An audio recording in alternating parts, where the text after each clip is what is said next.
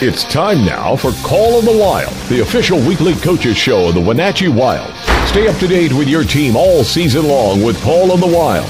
With head coach and GM Bliss Littler, here's the voice of your Wenatchee Wild, Arch Ecker. Hello and welcome to Call of the Wild, your Wenatchee Wild hockey show that's the final one of the season. I'm Arch Ecker with Wenatchee Wild head coach and GM Bliss Littler. Coach, the season came to an end earlier than we might have liked, but you know what? Throughout the season, we talked about at some point we're going to be able to sit back and look at the things that have been accomplished over the year. Well, and now that time is upon us, and as you look back over the season, there are so many things that, I mean, they come springing up there to talk about with records being set and accomplishments. And I don't, for you, where do you start? Oh, I'm still stinging that other than for this show, I'm not ready to go there. That again, the playoffs, really you got to have a few things. One, you have to have a little bit of luck. You have to have health. You have to have great goaltending and very good special teams. And you know, we, for whatever reason, a couple of those areas we definitely fell short of. And I learned a long time ago that you can't control injuries, and I think the injuries had a lot to do with the situation we're in, that you can't take anything away from Chilliwack, but we definitely would have liked to be at our best at the biggest time of the year, and that just didn't happen. But you look at those four things, and a couple of them didn't happen, and it's unfortunate because this group put together a very, very special season for us. And I guess if I have to you know, single out a few things, is I believe in the next 2 weeks to a month we'll end up with 15 to 16 Division I college hockey commitments, and that's why the kids come out here. That as coaches and as fans, that you know, the most you're fired up that you want to win a championship. But you realize that a big part of my job and the coaching staff's job is to help these players move on to the next level, and hopefully for all of them it's Division I hockey. If not, it's Division III hockey, and you want them to continue playing. But whatever they choose to do next, you want them to be set up to have success in life. And I know that we had an amazing group of kids. This group they're going to do amazing things, whether it's on the ice or off the ice. They're going to be good husbands. They're going to be good fathers. They're going to be good people in the community. And again, I'm really proud of them that way. That they came a long ways as young men. And like I said, we've moved a bunch of kids on to school, and boy, we won a lot of hockey games. And I don't know if I've been part of a team that was so dominant at home. That I mean, you have to give the fans here in Wenatchee, you have to give them a lot of credit for making the Wolves' Den to be the toughest place to play in the league. And some of the nights, just the plays that were made. There are times on the bench that I'd go down to Clarkie or Ruddy and just say, "Wow, that was nice." And these kids, they got along with each other. They battled hard. The compete level in practice is probably the thing that I'll remember most about this group, is they love to compete with each other. You know, a lot of teams can tend to get a little cliquish, and you know, groups kind of tend to head off in different directions on a weekend. For example, like on a Sunday on an off day. This group really seemed that they were interlaced in a way that is pretty unique. Well, again, it was a veteran-laden team, and sometimes that can be very difficult too. It's a different set of problems, but the unselfishness that this group had, and I think that started with our captain. That, you know, he, when you talk about being a servant leader, that's Rocky. Putting other people first, that's Rocky. And then from there you go down to your two assistant captains. And if you look at how far Brendan Harris and Chris Jones, how far they've come, in the 4 years that Brendan's played, and the 5 years that Chris Jones has played, is people. They've really turned the corner. They're ready to move on to play college hockey. They're ready to move on in their life. They've turned themselves into really very, very good people. And then from there you move on to the other leaders that we had, and like Charlie Combs. If you look to Chavez, Brian Williams, and the Baker kid. I mean, Conzo. I mean, I can go around that whole room of veteran hockey players that they had to share. They could have gone to other teams and been first-line players in a lot of places, but we had to share the puck. We played, I like to say, a year ago, we had 3 second lines. We didn't have a first line here. This past year, we had 3 first lines. Almost any place in the league, our first 3 lines would have given any first line a run for their money, and but they shared. They shared the credit, they shared the spotlight for the most part, and then they brought along the young players. That by the end of the year, how fun was it to watch Morton, Weatherby, Souter? I mean, those kids. They turned into very good hockey players. I can't wait to see where they're going to be next fall.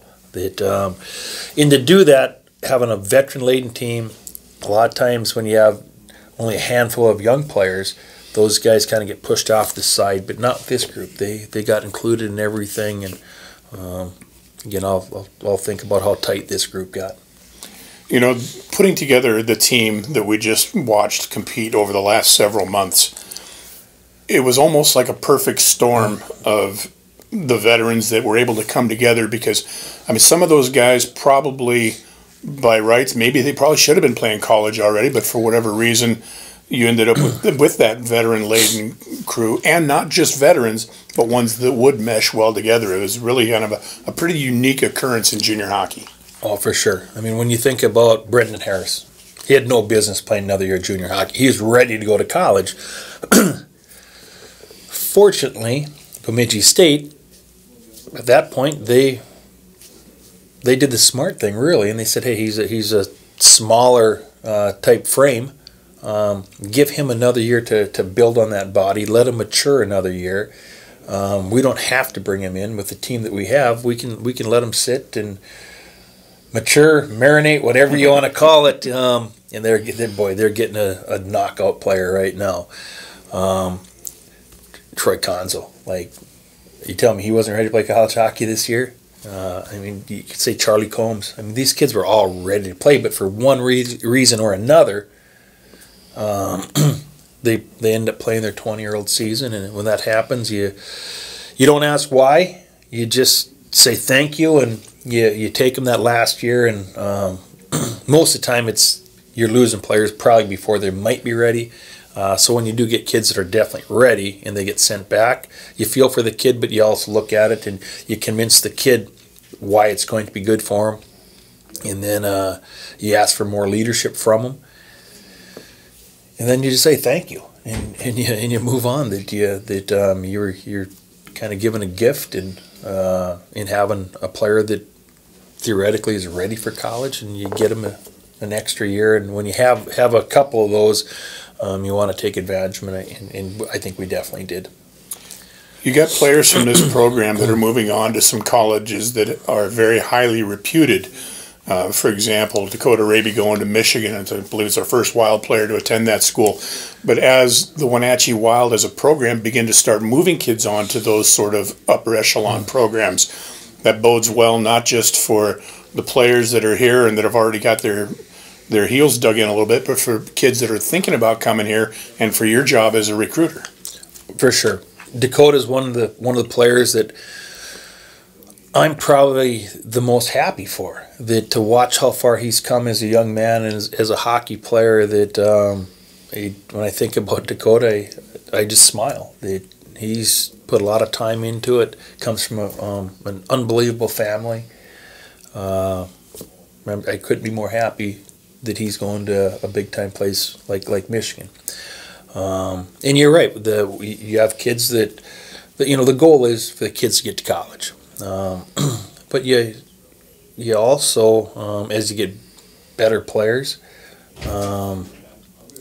you'll see kids go into some of the elite programs, and with that, you look at Slava Demon choosing Denver University. Denver's in the Frozen Four. They've been one of the top college teams in the country all year, and big time place. And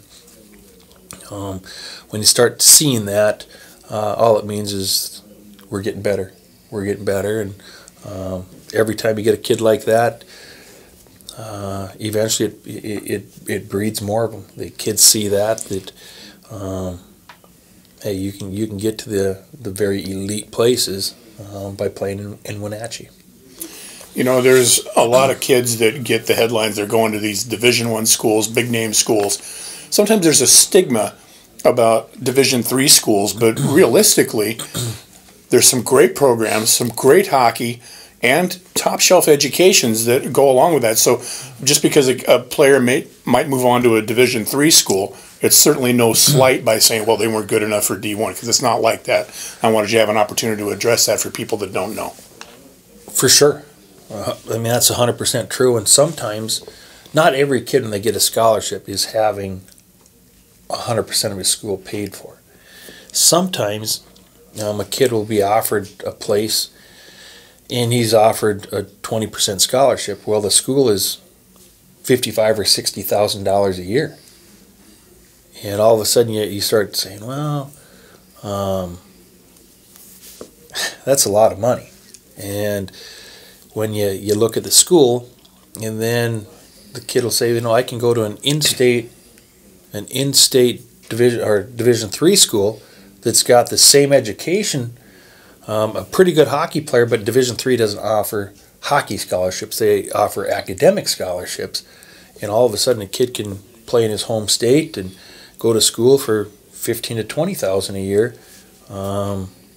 At the end of the day, sometimes those kids look at that and say, you know what, even though my ego wants me to play Division I hockey, the smart thing to do here is to get this great education, play a little bit closer to home, and play at a Division III school that's very good hockey. You know, the last thing to talk about here is we're in our final episode of Call of the Wild, but some people tend to think that, well, your season's over, it's time to bust out the golf clubs. It's not like that. This is a 12-month process.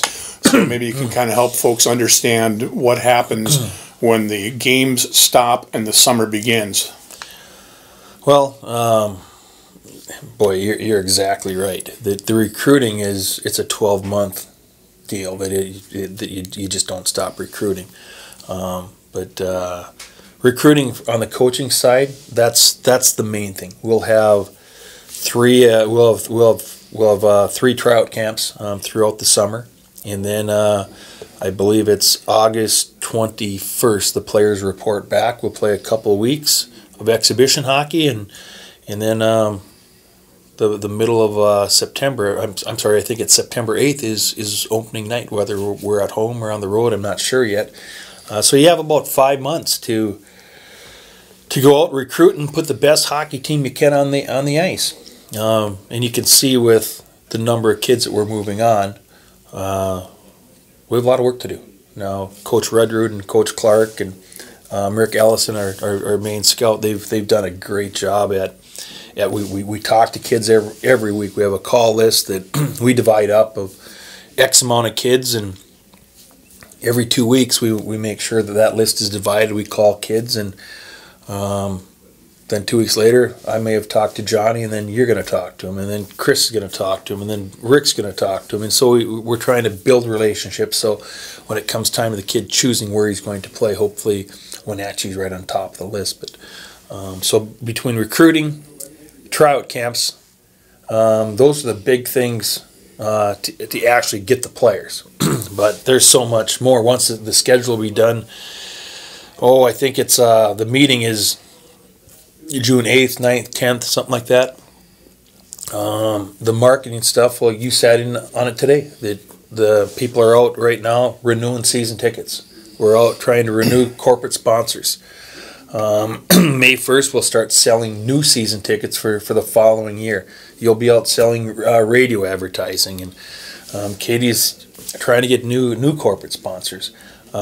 Chris Clark, we'll work on. You're always trying to add billet families. That I think that's the one thing in Wenatchee that we do here better than any place I've ever been is the billet program. That we have amazing families for these kids to live with. But you always are looking for new families. That people do it for a few years and maybe they want to break. Some move, jobs, whatever. So you're always looking for new families. And with our development teams, we have 3 development teams, which is another 60 kids and 20 plus beds for the U18 team. So there's a whole bunch that goes on there. Once the schedule's done, then you start working on all your road trips.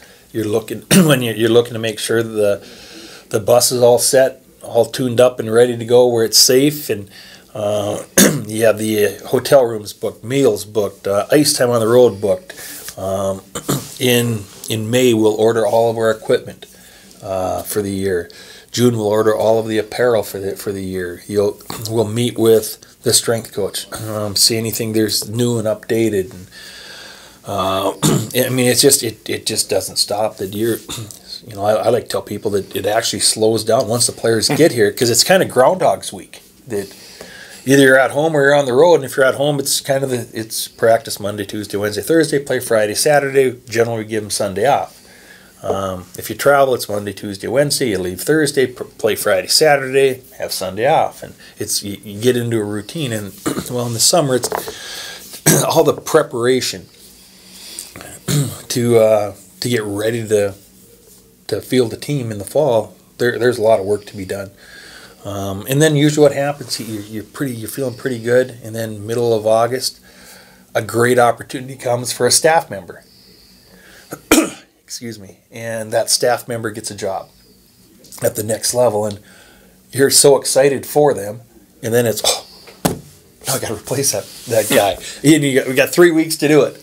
But lucky we have a great city in Wenatchee, Washington, where people will come here, and we're fortunate to work for great owners in David and Lisa White, that has a good reputation for the organization, so that people want to come and work here. So, but that's generally how it goes: is you get everything in line, you get the billets set up, and then all of a sudden you lose a staff member. But that's good. You want to lose staff members, at least for the right reason, where they're moving up to bigger and better things. So, and that's part of the job here too. Is besides the players, I don't know, Arch, if the LA Kings called tomorrow. I'm guessing you're going to say, Smitty's, I love you. You have the best breakfast in town, but you're heading to LA.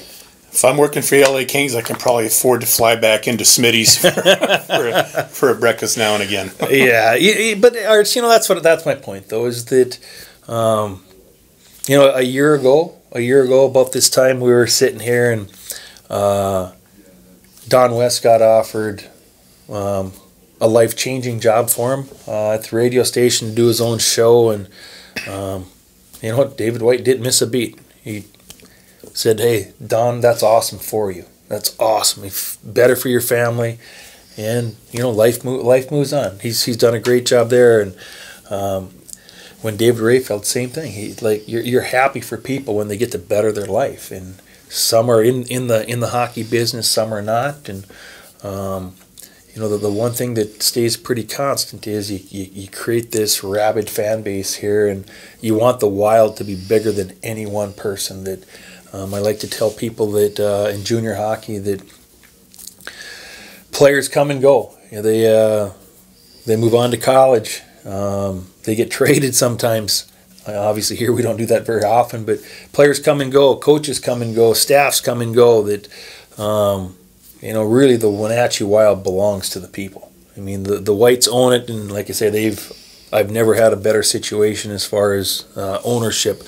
But really, these franchises, it's the people that put their heart into the kids, and that we will have a game sometime next September. We'll have a home opener here, and whether this player's back or not, this coach is back or not, this radio guy's back or not, we all hope to be. but we're going to have a hockey game here, and that's the one of the beautiful things about having these franchises is it's the fans, the city that they make them go, and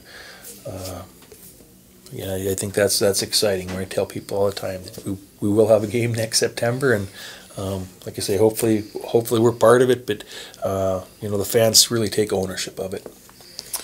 The 2016-2017 season has come to a close, a record-breaking season, both on a team level and on an individual level.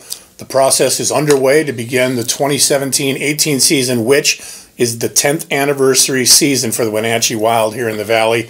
And as Bliss just mentioned, this is Wenatchee's team. Embrace it, and we're honored to be the current stewards of this operation moving forward. You can stay in touch with the team all season long through our website, WenatcheeWildHockey.com, our Facebook page, our Twitter, which is at WenatcheeWild1. We've got a Snapchat, we've got Instagram, all of those things. We expect to be out in the community throughout the summer.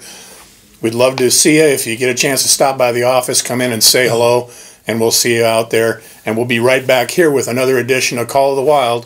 God willing, we'll be back here in September to do it all again. Thanks to everyone for their help along the way, even Randy Dawson, who's the man behind the camera who you can't see right now, lucky for you, and also NCW Life for airing this program every Thursday night as part of Thursday Night Hockey. He's Bliss Littler, I'm Arch Ecker. Thanks very much. Have a great summer, everyone. You've been listening to Call of the Wild, the official weekly coaches show of the Wenatchee Wild, a presentation of the Wenatchee Wild Hockey Network.